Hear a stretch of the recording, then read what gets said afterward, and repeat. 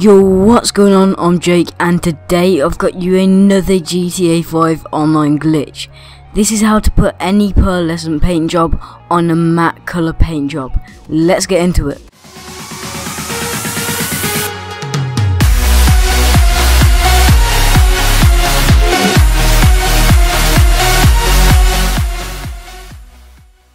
Okay, get in the car you want to put the paint job on and drive into the Los Santos Customs.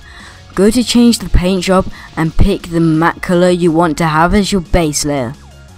I got this random car off the street to do it with, and I'll also be choosing a random colour just to show that this glitch works. Then go to metallic, then you just have to back out of it. It doesn't matter what colour you picked, you just have to back out of it as it won't change what colour you end up with. Once you've backed out of that, go to plate and change your plate to any different plate. You should now be able to go back to it and change the pearlescent to anything you want. You can come up with some pretty good combinations, so that's quite good.